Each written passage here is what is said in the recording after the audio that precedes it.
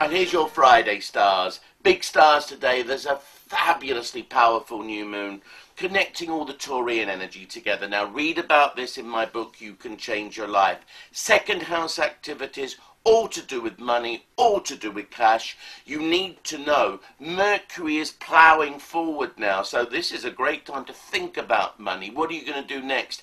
Particularly if over the past few weeks when Mercury is retrograde, you put things into action or ask questions. Well, now's the time to get those answers. Ask for it. Ask and we shall receive, ye shall receive.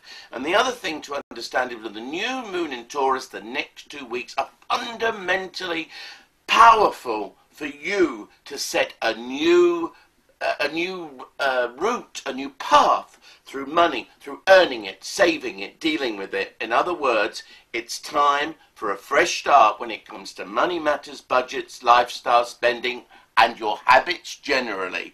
Be richer as a result of being more careful and realistic over money.